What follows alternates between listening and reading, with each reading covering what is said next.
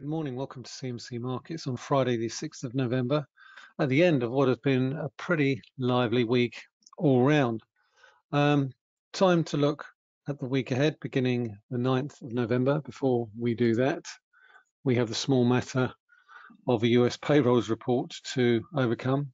Obviously, at the time of recording this particular video, I don't have sight of those numbers, so I'll give a little bit of a preview of them. But overall, I really don't expect them to change the overall direction of the markets in terms of the price action that we've seen this week. Ultimately, it's been a very weak week for the dollar and a very, very strong week for global markets. And it's sort of really followed the playbook pretty much that we saw, particularly on equity markets in 2016. Because in 2016, we saw weakness into the elections, and then we saw a rebound post-elections. And I think the fact that we've seen such good gains this week sort of rather gives the lie, I think, to the concerns that an awful lot of people had about what an uncertain outcome, the worst possible outcome. We heard an awful lot about it in the lead up to the election, that the last thing that markets wanted was an outcome that could be contested. And that's precisely where we are as I'm recording this video. Both Joe Biden and President Trump remain shy of that 270 majority in the Electoral College. Joe Biden is around about 17 seats short at 253, with Arizona, Georgia, Pennsylvania, and Nevada in the balance. And President Trump is on 214. So I think in terms of challenging the narrative when it comes to what we've seen this week, we're seeing a little bit of weakness in Friday trading. Not really a surprise when you consider we're coming up to the weekend. It's been a long week. An awful lot of us are probably feeling a little bit tired. And the fact is that the outcome is still actually uncertain. President Trump once again reiterated his determination to challenge the outcome of the vote in the various states that are currently still seeing votes counted. He's doubled down on the claims that the election was being stolen, which is a fairly alarming claim to make. And it's a disturbing escalation, and potentially, if it goes against him, which I think that it will, in the event that he does lose, could have significant consequences for the overall political discourse in America over the course of the next 4 years. Now, the most probable outcome still looks like a Democrat win, with Joe Biden winning the presidency. There are still nagging doubts, though, between now and the 5th of January as to whether or not that the final outcome, when the final votes are counted, and that could come as late as the 12th of November next week, particularly in Nevada, when all is said and done, we still have until the 20th of January until the new US president is sworn in. Yet here we are with equity markets up strongly, the Nasdaq up over 8% since the beginning of the week.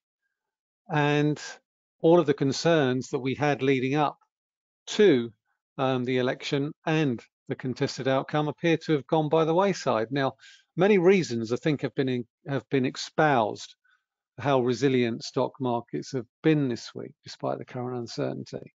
Now, obviously, central banks, it's one of my favorites, that one. Central banks are more likely to step in with greater monetary policy activism. Well, that's no surprise. That's just lazy thinking. They were going to be doing that anyway. So irrespective of the outcome, central banks are always going to be fairly loose in terms of monetary policy. So I don't really think that is a significant surprise to anybody. I think there are a couple of other theories that do make more sense, however. First one is a lack of a blue wave, because the Senate is still up for grabs. The lack of a blue wave is likely to mean that steps by the Democrats to rein in the tech giants with more business regulation and higher taxes on the private sector in general is now much less likely. So there's less of a business overhang there. That reasoning, has some merit. The Democrats' policy manifesto certainly had a higher tax and spending component to it. So the fact that they could well miss out on gaining control of the Senate has to be construed as a plus for US business. The other theory is that in the absence of an imminent fiscal plan, due to the political deadlock across Washington, D.C. and Capitol Hill, is that an easy win for a newly appointed President Biden, and this is again working on the assumption that he wins, would be for him to merely remove or lower the various tariffs that President Trump has imposed on China and the European Union. That could constitute a much less confrontational approach with respect to the EU and China, and act as a significant modest fiscal boost to the US economy. So I think those two particular last two arguments certainly have some merit and could arguably be used as a reasoning as to why we've seen a significant rebound in equity markets this week. That being said, we're still pretty much in the range that we've been in for several months now, particularly when we look at the FTSE 100 here. We can see that it's bounced off the lower line of this channel that I've drawn in, and now is starting to run into a little bit of resistance near the upper line, around about 5,930, 5,940. So anywhere near 6,000, likely to be a little bit toppy. Also coincides with the October highs. If we look consequently at the S&P 500, it's a similar sort of story. And actually, I've drawn a nice little line through the highs here, which we almost breached in the move up through Thursday. But since then, we've come back off those highs there. So there is a significant barrier up in and around the recent range highs that we saw at the beginning of October. So I'll be paying particular attention to that upper line there to ascertain whether or not this market really has any legs for further gains going forward. And I think in the absence of a significant fiscal response, I would argue that it's going to be very, very difficult to make the case for a significant surge to new highs unless we get some sort of framework, if you like, for a potential fiscal response from a new US administration. If we look at the Nasdaq, it's a similar sort of story. Got the previous record highs up there. Let me just blow that out for you. Just turn that off and get rid of the clutter on the screen. Again, we've got these previous peaks, 13th of October. That is likely to be a bit of a barrier going forward. But once again, pretty much since the beginning of September, we've been trading in a sideways range and are likely to continue to do so over the course of the next few weeks and months. The Nasdaq has bounced, the DAX has bounced back very, very strongly after falling through the 200-day moving average, but rebounded off this 11,360 area, which I highlighted in October as a fairly key support area. If we look at the forum update for this, on the 28th of October, I said DAX breaks to the downside below 200-day moving average with potential for retest of the 11,360 area, which was the April peaks, which is right through here. So once again, resistance suddenly becomes support, and also happened to coincide with the previous Fibonacci level for this entire up move here. So we retraced 38.2 from this entire up move from there to there. So again, pretty much in a range for the German DAX. Keep an eye on those chart forums because they are quite useful. If I've got any particular thoughts on a particular asset, I'll jot them down in there with respect to potential future direction for any and where the key levels are for a particular asset. Okay, so I mean that's pretty much where we are in terms of the markets. Seen a pretty decent rebound over the course of the past few days. I think the really big question that needs to be answered at this point in time is whether or not these gains are sustainable, or whether or not we'll continue to chop within the ranges that we've been in over the course of the past few days. It's also been a very, very poor week for the US dollar. That's pretty much borne out by the CMC Markets dollar index. We've broken below the previous lows here, even though we haven't done so on the US dollar index. And the reason that we've broken to the downside on the CMC dollar index is because we have a much higher Chinese yuan component within it, and the Chinese yuan has outperformed quite significantly. But what's notable about this particular move on the dollar index here is look at this candle here. And I've highlighted this candle for the simple reason is that on the Wednesday, the day of the vote, we saw a significant move higher in the US dollar, but we were not able to hang on to any of those gains and actually finish the day lower. That's very bearish. That suggests to me that there is a potential for an awful lot more downside in the US dollar. Now, how that comes about, come about against the euro, could come about against the Chinese currency, the renminbi or the yuan, whatever you want to call it, or the pound for that matter, both very key components of the CMC dollar index. If we look at the renminbi or the offshore renminbi, we can see that on this chart here that I've drawn. And that's broken out quite significantly from what looks like a double top. Now, if we take this as a double top on the renminbi and project it down, that brings us back to 648, 645. So taking this move here as a double top, projecting it from the breakdown level, gives us a move to 649, 648. So in terms of renminbi strength or yuan strength, there's quite a bit further to go. So that suggests that we could well see further US dollar weakness over the course of the next few days and weeks. This is a weekly chart that I'm showing you here. I can quickly change it to a daily chart.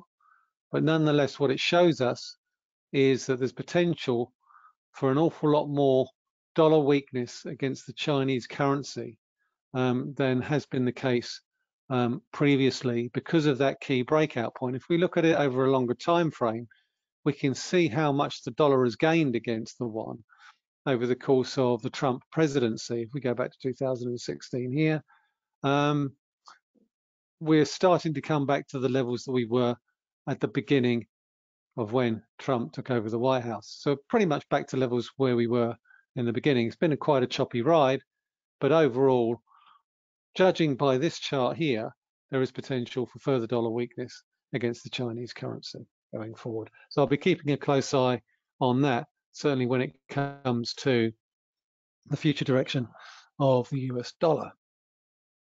So now let's look forward to next week. And next week is likely to be a little bit quieter. We've had a Fed decision this week. We've had a Bank of England meeting this week.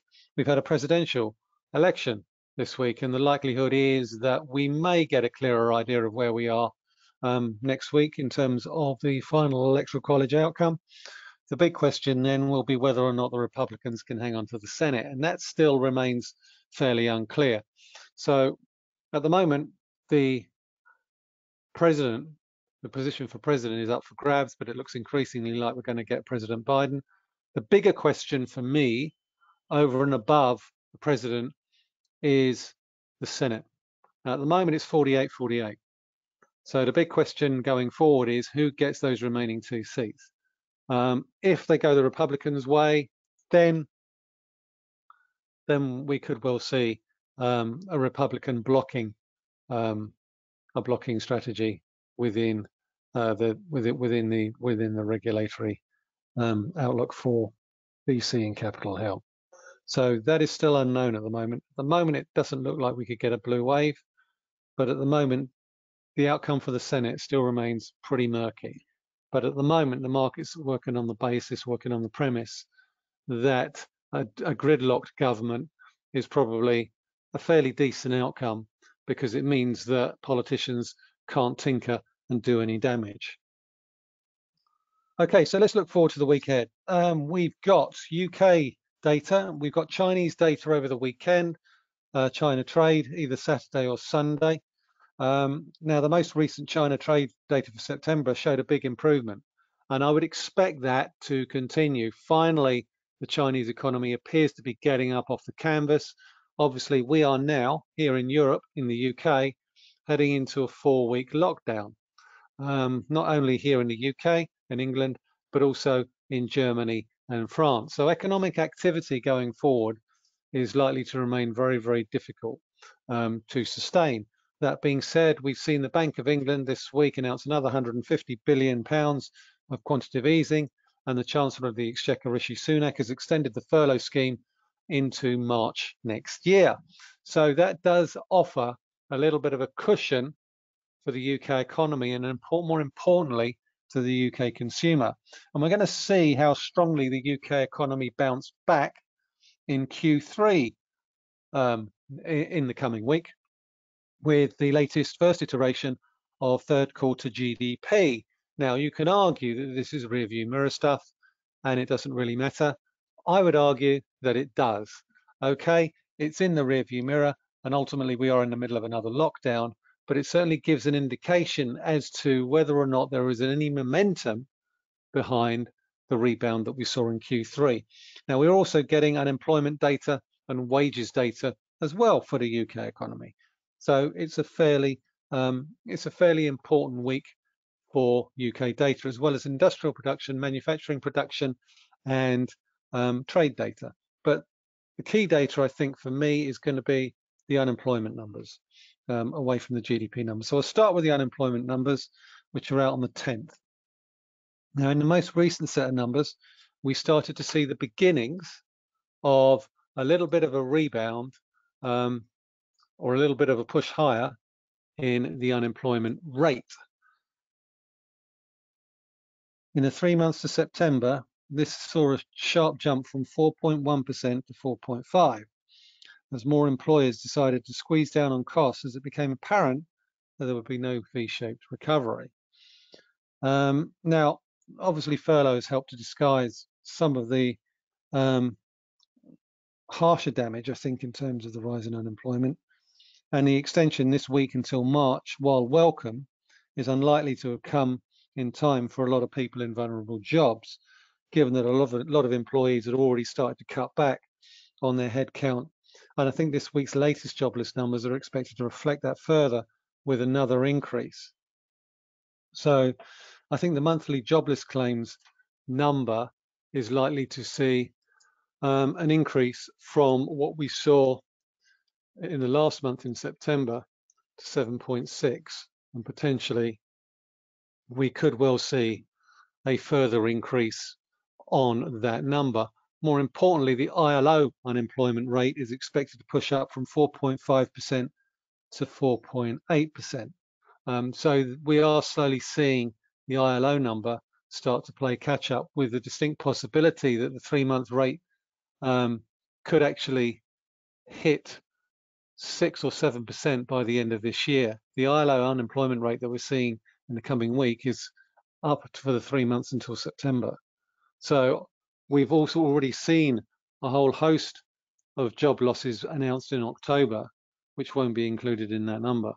So the real rate is likely to be probably near the jobless claims rate, around about 7.6, or even heading towards 8%. Now, obviously, that's not particularly welcome, but certainly I think the extension of the furlough will help to cushion some of the economic shock that could be coming the UK economy's way as we head into the end of the year. And it's also interesting, actually, that the furlough extension also covers the end of the Brexit transition period. So there may be a little bit of longer term thinking going on in the UK government's mind when they decided to make that furlough extension. Maybe they also had the lack of a potential Brexit deal as we head into year end, and they're using the furlough extension to try and cushion some of a potential economic shock there. Doesn't appear to be affecting the pound, however. Let's look at the CMC sterling index. Still looks very much a case of buy the dip. So certainly there is an expectation that there will be some form of deal, an EU-UK deal, and we're still getting an awful lot of mixed messages, and I think we're likely to continue to do so. The fact of the matter is, neither side, given the fact that most of Europe is in a 1-month lockdown and the UK is also in a 1-month lockdown, neither side can afford to walk away at the end of this year without some form of skinny deal. it would be irresponsible in the extreme for both sides not to arrive at some form of arrangement. And that is still my base case, that they will fudge something to get something over the line. At the moment, the sticking points still remain fisheries. They still remain the level playing field, state aid, that sort of thing. If we look at cable again, similar to the sterling rate index, very much buy the dips on cable. It's a brave trade. I lose count of the number of people who tell me sterling should be lower. Sterling should be at 120, should be at 110. I don't care where it should be. What I care about is what the price action is telling me. The price action is telling me buy the dips. Buy the dips until the price action tells you not to. So you basically trade what you see.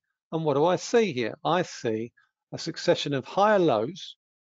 Now, potentially, we need to see a break above 132 to take this move that we've been seeing over the course of the past few weeks higher. Good support on 125.5, 128.5 even. So good support around about 128.5. You've got a whole series of lows through here. If we can sustain a move through 132, then we could well see a move through to 135. Now, what could drive that? It might not be sterling strength. It could be dollar weakness. What we're seeing in terms of euro sterling, I think, is fairly instructive. If we look at this trend line here, I'm still very much of the opinion that you trade what you see. So at the moment, sell rallies on euro sterling. We're in a nice down move here until such times as we break above the 50 and the 100-day moving averages in this trend line here. Then there is significant mileage in basically adopting a sell the rally strategy. There is also resistance through 91. You can see it borne out through this peak here and this peak here, where I'm drawing the mouse here. So at the moment, euro sterling very much sell the rally. Until such times as we break above 91, and then we'll see a retest of the highs of around 92.20 and the peaks that we saw back in September. Very much trade what you see. Okay, so what else have we got coming up? We've got UK GDP. That's expected to rebound 15.7%. So it's not going to reverse all of the damage done in Q2. We saw a contraction of 19.8%. in Q2. So to reverse all of that damage, you need to see at the very least a 21 or 22% rebound to undo all of that. So we've seen a modest rebound in Q3. That's unlikely to be replicated in Q4. In Q4, it's going to be damage limitation as a result of the lockdown that we're seeing in November. We've also got German ZEW. Now, the German ZEW survey, that came out in the October reading with a sharp fall to 56.1. So from hitting a 20-year peak of 77.4 in September, the ZEW fell to a 5-month low of 56.1. And in November, because the German economy is pretty much shut down in November, we're likely to see another sharp fall with some estimates in the region of around about 40. It wouldn't surprise me at all to see a much sharper fall than that. But that's on the 10th of November, German ZEW survey for November. Investor expectations, they're likely to be bearish, even though the DAX has rebounded. Euro dollar, once again, heading back towards these peaks here. We look as if we could edge a little bit higher over the course of the next few days on the premise, basically, that that the dollar is likely to remain weak for quite some time to come. And that's borne out by my CMC dollar index chart. That does appear to have broken to the downside. Further dollar weakness is likely to prompt a little bit of nervousness amongst ECB policymakers about a stronger euro. And that would presuppose we will probably get further jawboning from ECB officials about the perils of a stronger euro and their ability to hit their inflation target, which is currently at 2% and which they're currently missing by a country mile. So if we get a move back towards 119, 120, expect an awful lot more chit chat from European policymakers about talking the euro lower. One thing we have also seen this week is a big jump higher in the gold price. That's likely to continue to be the case as we head into Q4. We've broken towards the upside. that suggests we're probably going to head back towards $2,000 an ounce. We can see that on these 2 daily candles here. We've broken high, we've broken above the 50-day moving average. We're currently trading around the highs. We've tried to go lower on this daily candle. We haven't been able to sustain that move lower. We're currently back where we opened. Obviously, the payrolls numbers later today could well have a big part to play in whether or not we continue to push higher. But overall, given the fact that we've broken above this series of peaks through here around about 1935, 1940, then it's likely that as long as we stay above the 50-day moving average, we could well head back towards the $2,000 an ounce area that we saw all the way back in August. So certainly dollar weakness does appear to be the predominant theme here in the aftermath of the presidential election. Looking ahead, don't know why I closed that. Let's just open that up again this week. Pull that back. Looking ahead, there are also a number of key earnings announcements that I'm going to be paying particular attention to this week. First of which is house builders. Persimmon decided to restore part of the dividend in its numbers earlier this month. This was record highs back in February. Saw the share price halve in the lead up to the March lockdown. We have since rebounded and pulled back some of that. We've seen a number of house builders report over the course of the past couple of weeks looking to restore their dividends. They've got strong order books and they look fairly resilient. More importantly, the construction sector has remained open in this lockdown. So the likelihood is that we could well see further gains for house builders going forward, but you've also got to factor in the prospect that an awful lot of the good news could well already be priced in. What else have we got? We've also got JD Wetherspoon's latest numbers as well. And JD Wetherspoon, nice little pincer movement going on here with respect to this particular chart.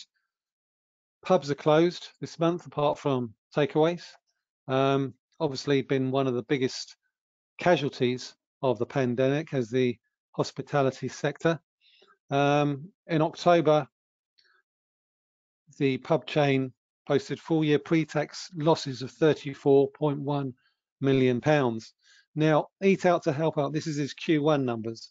Eat Out to Help Out is likely to have mitigated some of the damage that we've seen in Q1, but we're already seeing job losses being announced even here in the case of JD Wetherspoon. Only last month, Wetherspoon announced they would be cutting 450 jobs from its locations in the various airports around the country. So I think last week's start of new restrictions for this month suggests they won't be the last. So be prepared for more pain here, but keep an eye on those peaks in and around October here, and obviously the lows down here, or the line through the lows down here for JD Wetherspoon. We've also got ITV. ITV's had a bit of a rough ride of it recently, but does appear to have enjoyed a decent rebound from the lows that we saw all the way back in March. Really does need to consolidate this move higher above those peaks that we saw in September. When the company reported its first half numbers in August, total advertising revenue for the period saw a decline of 21% to 671 million. Broadcast revenue also saw a decline of 17% as well, with ITV Studios, normally an outperformer, seeing a 17% decline to 630 million due to having to pause its production capabilities due to various lockdown restrictions. Now, I think production has restarted, but obviously within the confines of the restrictions of the day. We could well see a little bit of a pickup in advertising revenue. We've seen the return of sport to our screens, which will have helped boost ITV's advertising revenues in this quarter. And we'll also be paying particular attention to BritBox revenues there. Hopefully you'll see an improvement there. But I still maintain it's likely to be an uphill struggle for ITV unless advertising revenue shows evidence of a sustained pickup. So you can draw a nice little line through these lows here to try and get an indication of where you could look to pick up any shares on a dip back down towards the downside, and certainly in terms of that particular stock. One other thing is Disney. We've also got Disney's fourth quarter numbers. Now, I think Disney is going to be very interesting in terms of Disney Plus. If we cast your mind back to just over a year ago, when Disney was gearing up for the launch of Disney Plus at the end of last year, they must have had high hopes. I mean, who wouldn't?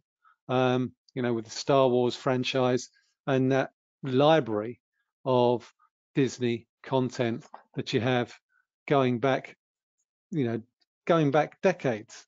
So let's have a quick look at Disney. It's already there. Just pop that in there. Pull that back, drop that in there. So we're looking at Disney shares. They've recovered a smidgen, but I think the big question is undercutting on price is one thing. I think, in terms of trying to attract subscriptions, and it certainly is cheaper. It is the cheaper of Netflix and Amazon Prime, and 60.5 subscriptions would suggest, when the company reported in August, would suggest that it's still some way to go to compete with Netflix in terms of content depth. And I think that's where it's likely to fall short, because while it has some really good content, it doesn't have the depth of content that, say, Netflix has got, and Netflix has just increased its prices. Now, furthermore, I think the decision to charge up to $30 to view its Mulan film may well have been a bit of an own goal as well, because $30 is an awful lot unless you're a family to watch a single film. You wouldn't even pay that much if you went to the cinema. So its ability to compete has also taken a huge blow because of the closure of its theme parks. Its theme parks are a huge revenue earner, and the fact that they've had to close pretty much most of them for the last 6 to 9 months has blown a massive, great big hole in its finance. So companies already announced a loss of 28,000 jobs at the beginning of October. Losses are expected to come in around about 72 cents a share. So looking at this particular stock here, have a look at the trend line through the highs here. Draw a line through that. So running into a bit of resistance around about 130, decent support around about 115. If Disney disappoint on the subscriptions front, we could well see a little bit of a tick back down over the course of the next few days. Other things to keep an eye out for, Beyond Meat's Q3 numbers, Vroom, online sale of cars, Q3 on the 11th of November, Cisco Systems on the 12th of November, and Palantir Technologies, another IPO, on the 12th of November. So there is certainly a rich vein of earnings announcements out there. I think the big question, as we look ahead to the upcoming week, is whether or not we get any more clarity on the US presidential election. And if so, that should give us a much clearer idea of what the US political landscape is likely to look like over the course of the next 4 years. But I think one thing is certain: it's likely to be a choppy ride. It's likely to be a volatile ride. So until next week, I'd like to wish you all a very nice weekend. Thank you very much for listening. It's Michael Hewson talking to you from CMC Markets.